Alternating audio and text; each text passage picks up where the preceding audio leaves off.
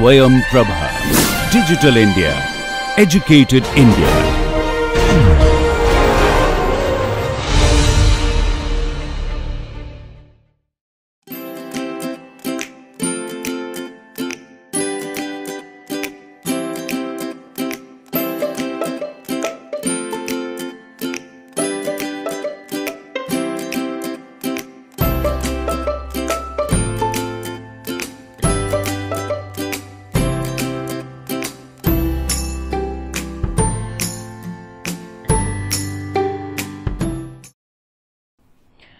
Welcome everyone to lecture number 46, which is the third part of microbial metabolism in module 9. We're going to look at the electron transport chain and how the three different biochemical pathways, you can call them three or two, respiration and fermentation, and within that within respiration you have aerobic and anaerobic respiration. So we'll take a look at those pathways and how they happen within the prokaryotic cell.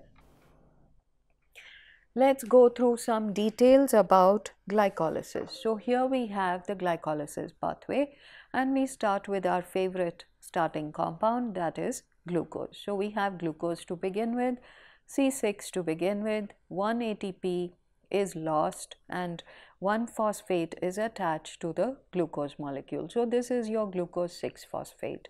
So at the expense of 1 ATP, that gets converted to ADP and you get glucose 6-phosphate. So it's a low energy phosphate bond, and this is then rearranged. You get the isomeric form to get fructose 6-phosphate. This fructose 6-phosphate is then converted to a diphosphate, which means phosphate is attached at both ends of the C6 molecule. So one more ATP is utilized and you get fructose 1,6-diphosphate.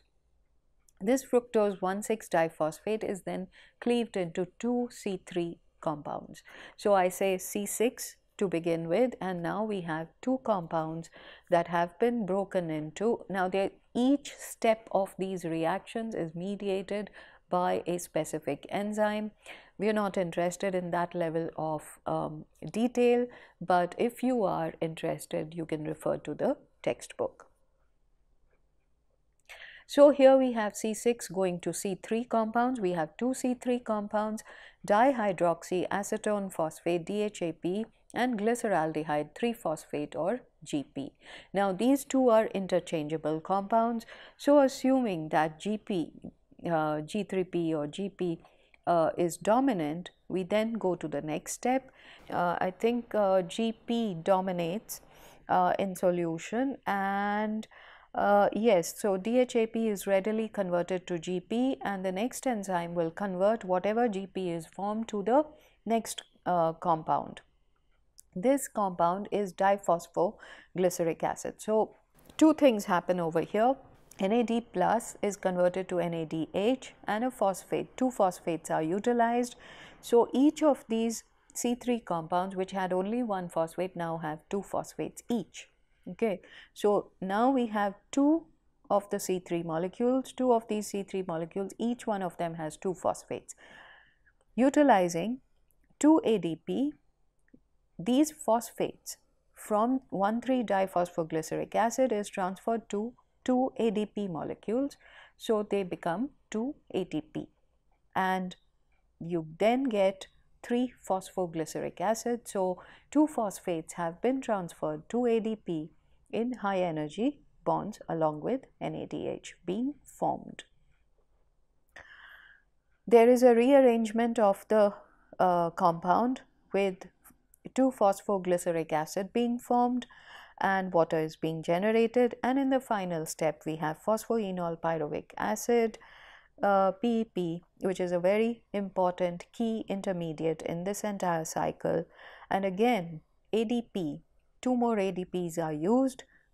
Phosphate from phosphoenol pyruvic acid is transferred to ADP and pyruvic acid is generated. So pyruvic acid is a C3 compound, two of them are formed, and in the entire process 2 ATPs were invested, 4 were obtained. So there is a net gain of 2 ATPs and 2 NADH are also gained. So that's another gain. And when these 2 NADH enter the electron transport chain, each NADH will result in 3 ATPs. So there is a net gain of 8 ATPs. So that's what you see over here. It's the same entire reaction. Each step is described in these 2 slides. So the overall glycolysis reaction for us is 1 glucose will give you 2 pyruvic acids, 2 NADH and 2 ATP. That's the net accounting of the entire reaction, or you can call it at the end of the glycolysis reaction. And don't forget that 1 NADH gives you 3 ATP, and if you have FADH, that will give you 2 ATP, and this is very important in the next step. So here we have what is called the citric acid cycle, the Krebs cycle, or the tricarboxylic acid cycle. So various terms are used to describe this very crucial method of oxidizing a C3 compound. So here we have the beginning of the cycle. It starts with C3, which is the pyruvic acid. This pyruvic acid is converted into a key intermediate within the cycle. So one carbon dioxide is lost over here. One of the carbons in pyruvic acid is converted to CO2. It combines, the C2 that is left combines with coenzyme A, so you get acetyl-CoA. Now for the first step, NAD plus is converted to NADH and one of the CO2s is released. Now this acetyl-CoA, as I said, it enters into this cyclic set of reactions which have several key intermediates. So you have acetyl-CoA, CoA is released, it's a coenzyme, so it has to be released without doing anything. This acetyl group, the C2 group, will attach itself to oxaloacetic acid, which is the last step of the cycle. So this C4, which was the last intermediate in this cycle, will attach itself to the acetyl group and coenzyme A is released. This citric acid, which is a C6 compound, will then be rearranged to form isocitric acid. This isocitric acid will again lose one carbon. In the process, NAD plus is converted to NADH. You get alpha ketogluteric acid. Alpha ketogluteric acid is a C5 compound. It then loses another carbon dioxide and is converted to succinyl-CoA when a coenzyme, again coenzyme A, attaches itself to this compound to form succinyl-CoA, and in the process CO2 is lost and NAD plus is converted to NADH. Now this succinyl-CoA is going to utilize ADP plus another phosphate to generate ATP, and coenzyme A is released back into solution. So this succinyl-CoA is now succinic acid. ATP has been formed. These are high energy bonds. So in the next step, FAD plus is utilized. It's converted to FADH. That's converted to, so succinic acid is converted to fumaric acid, and fumaric acid goes to malic acid. Malic acid is converted to oxaloacetic acid. These are all C4 compounds, so they are all isomers of the same thing. So we have NAD plus being converted to NADH. Oxaloacetic acid is the last compound in Krebs cycle, and this entire cycle continues as long as acetyl-CoA keeps entering the Krebs cycle. So this is all of it. And from our point of view, what is important? Something that we need to all remember is what are the key intermediates. So you know all the key intermediates and the fact that a C3 compound has been converted to 3 carbon dioxide molecules, and in the process 1 ATP per pyruvic acid. So here is the full account. So we have glycolysis. We've already accounted for 8 ATP. In the preparatory step of the Krebs cycle, where pyruvic acid is converted to acetyl-CoA, what did we get? We got 1 NADH. Now every NADH is equivalent to 3 ATPs. So for our starting compound of glucose, we have to multiply. 3 is for 1 pyruvic acid, so 6 is for 2 pyruvic acid compound. So here we have 6 ATP. Then it enters the Krebs cycle, where you get 2 GTP, which are the equivalent of ATP. This is substrate level phosphorylation. Let's just take a look at it again. So here we have the substrate level phosphorylation, where succinyl-CoA goes to succinic acid and you get generation of ATP. So that is 2 ATP here. Then you get production of 6 NADH for every glucose molecule, 3 NADH for pyruvic acid and 6 for glucose. So these 6 NADH have to be multiplied by 3. So you get 18 ATP from oxidative phosphorylation in the electron transport chain, and finally 2 FADH give you 2 ATP. So each FADH gives you 2 ATP. So 2 FADH will give you 4 ATP. Again, that enters the electron transport chain and you get that by oxidative phosphorylation. So at the end of the entire process, CO2, a C6 molecule, has been converted to 6 CO2 and 38 ATP have been generated. So this is the aerobic respiration pathway with oxygen as the terminal electron acceptor. Now this is the maximum that nature has been able to do with the best possible redox couple. So the redox couple of glucose plus oxygen is the highest energy yield, and 38 ATP is what is obtained. This is about the catabolism of glucose. Now what about all the other types of compounds? So what we just saw is carbohydrates, and that's a sugar. Glucose is a sugar that we saw complete conversion about of. Alright, so let's come to the catabolism of organic molecules. So we have looked at the catabolism of glucose going to 6 CO2. So that is what you see in the center of this figure. What about the other macromolecules? What happens to proteins, lipids? So proteins have to be broken down into their monomeric units of amino acids. These amino acids can become part of the glycolysis step, or they can enter the Krebs cycle and from there into the electron transport chain. So this is one method. Then you have lipids. They get converted. Remember, the lipids are glycerols attached to fatty acids. So the splitting of glycerol molecules and fatty acids is the first step, and these glycerols can enter at the glycolysis step. The fatty acids can enter at the Krebs cycle. So these are some of the points at which other organic molecules can get broken down into other intermediates or converted to CO2. So let's first look at the electron transport carriers. I already mentioned in a previous topic that this is your plasma membrane, and you have, so here are your hydrophilic portions, you have your hydrophobic portion, and you have the remaining hydrophilic portion of the phospholipid bilayer membranes. Okay.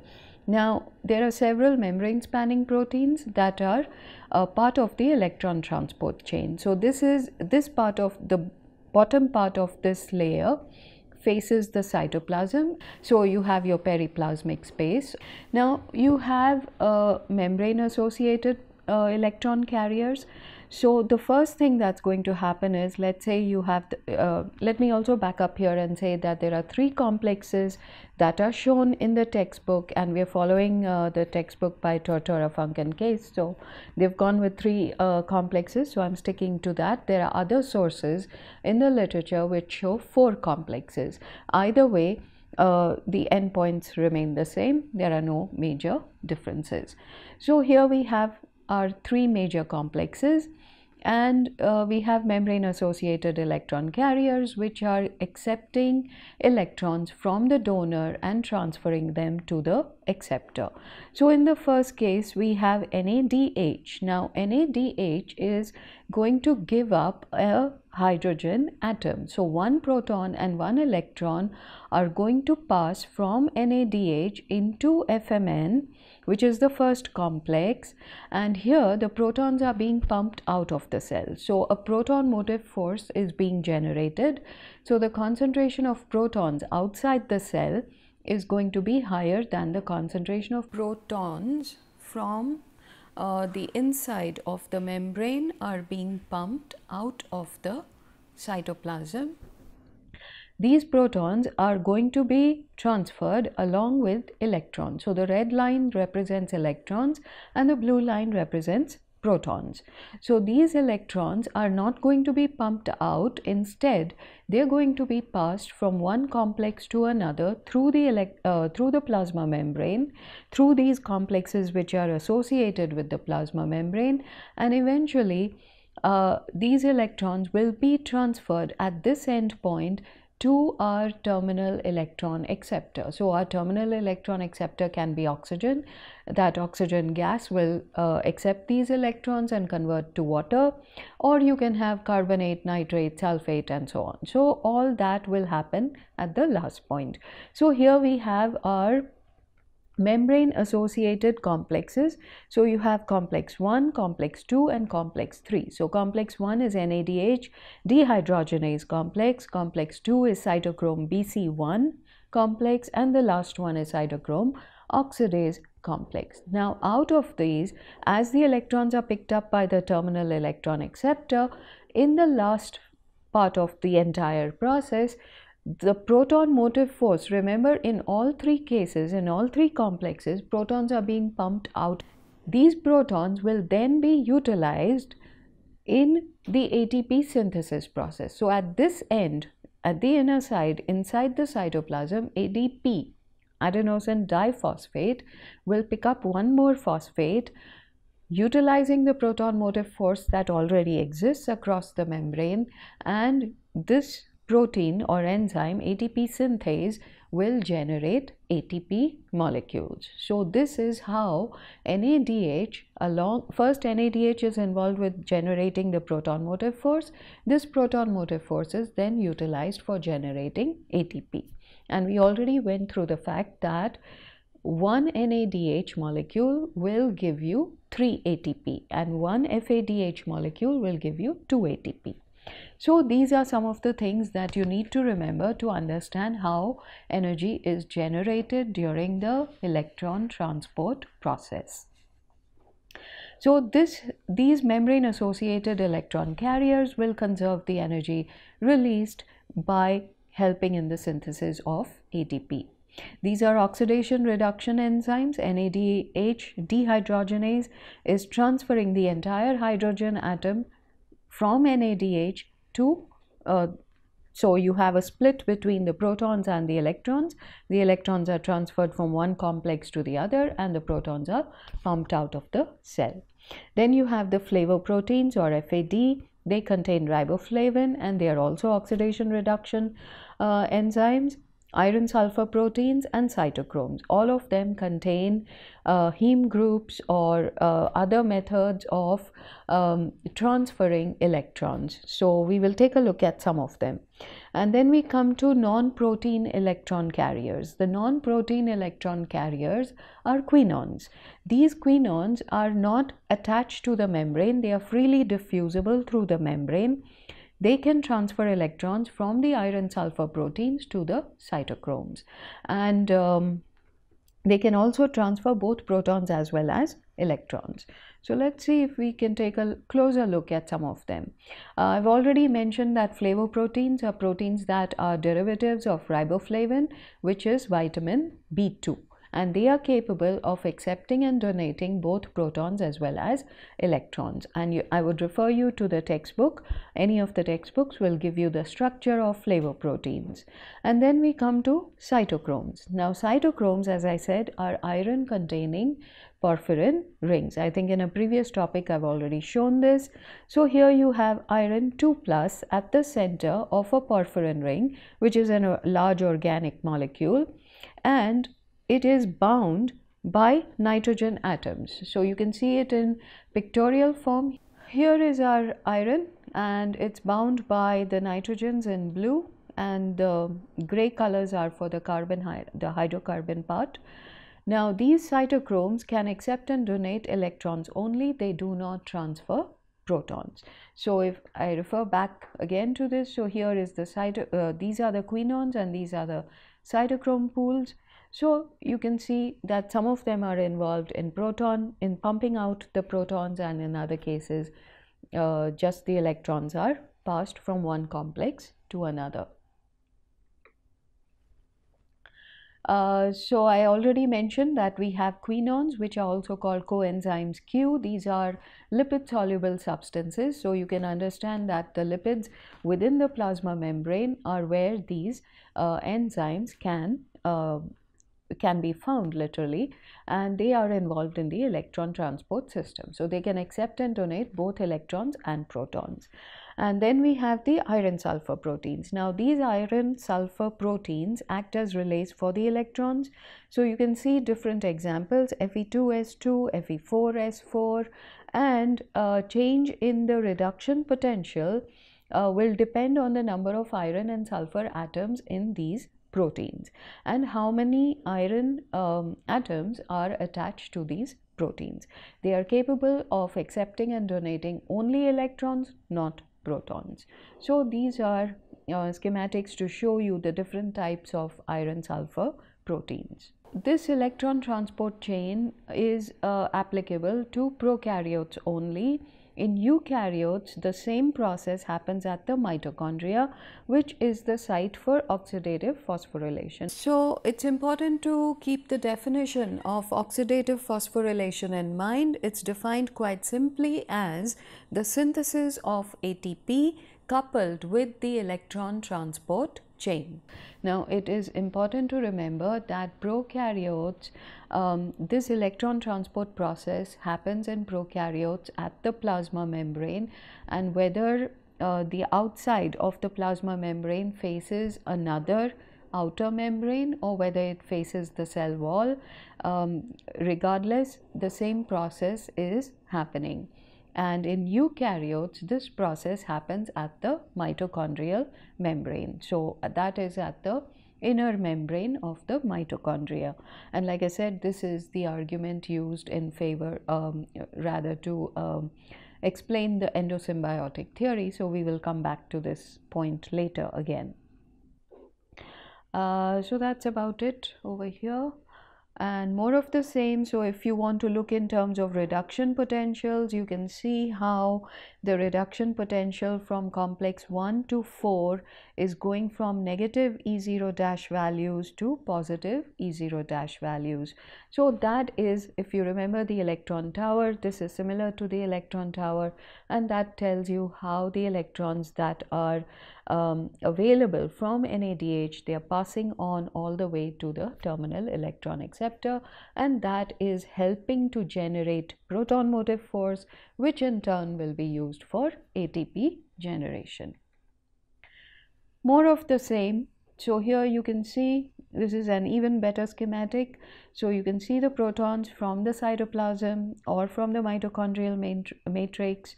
They are being pumped out of the mitochondria or the prokaryotic cell, either way. So here we have the 4 complexes. You can see the generation of the proton motive force. You can see the 4 complexes. You can see the generation of the proton motive force and the utilization of NADH. It gets converted to NAD+, which will go back to the glycolysis step and so on, and the same thing with FADH2, that will be converted to FAD+, and again it will be sent back to the citric acid cycle. So here is the dissipation of the proton motive force and the generation of ATP utilizing ADP.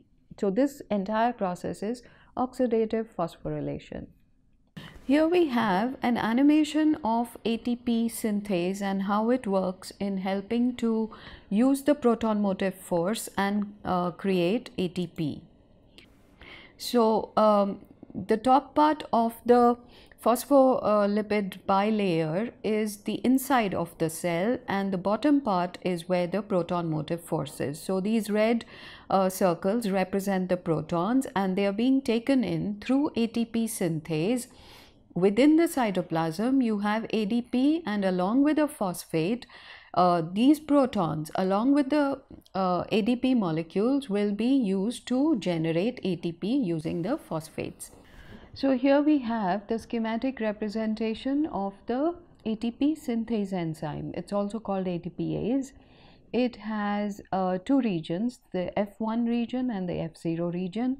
F1 comprises 5 different polypeptide strands, so you can see them here, and the F0 region has 3 polypeptide strands.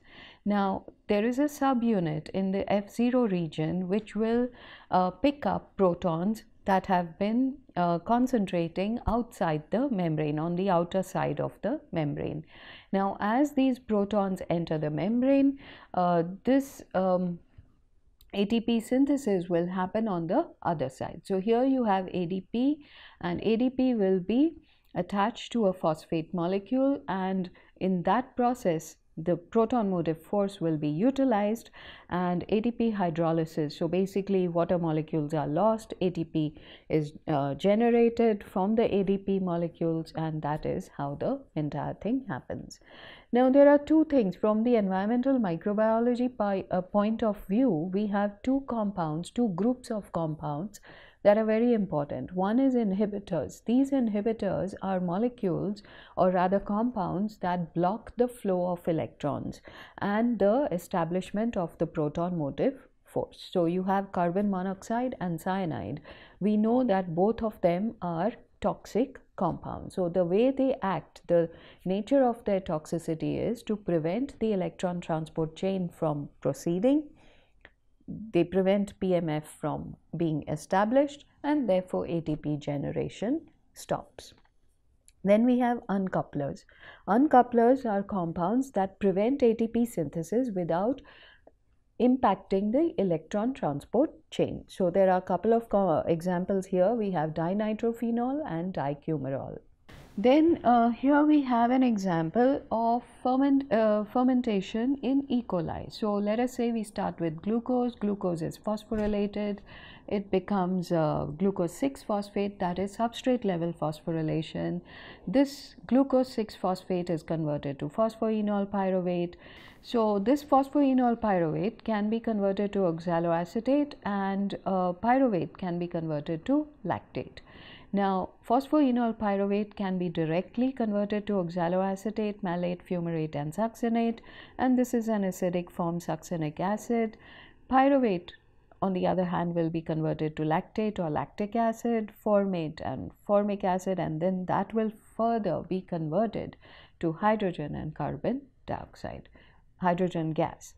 And then we have pyruvate being converted to acetyl-CoA, and this acetyl-CoA can be converted to acetyl phosphate, acetaldehyde, and the endpoints are acetate and ethanol. So these are just examples of the fermentation end products of the same starting compound depending on the organism that is doing it. I've already given examples in the previous topic, so like I said, every different organism is going to generate different products depending on the starting compound and the nature of the organism. Now in a nutshell, literally to summarize all three processes, so three biochemical pathways: aerobic respiration, anaerobic respiration and fermentation. These are our terminal electron acceptors. So for aerobic respiration, it's oxygen. Phosphorylation happens by a combination of substrate level phosphorylation. So this is substrate level phosphorylation, and there is no other substrate level, no other phosphorylation for fermentation. This is fermentation. In aerobic respiration and anaerobic respiration, you get both substrate level phosphorylation, SLP, and OP, which is oxidative phosphorylation. We've already gone through the accounting where we saw that 38 ATP is the maximum number of ATP molecules that can be generated per molecule of glucose, and this is for prokaryotes only. In anaerobic respiration, let me go to the next one, which is fermentation. In fermentation, if you remember the glycolysis process, only 2 ATP are generated directly and the remaining is NADH, which has to go to the electron transport process. So in fermentation, you are left with only 2 ATP because that's the end point. There is no further generation of ATP because that reducing power which happens through the electron transport chain does not happen in the fermentation reaction. So in fermentation, you're left with only 2 ATP per mole of glucose. So 2 moles of ATP per mole of glucose.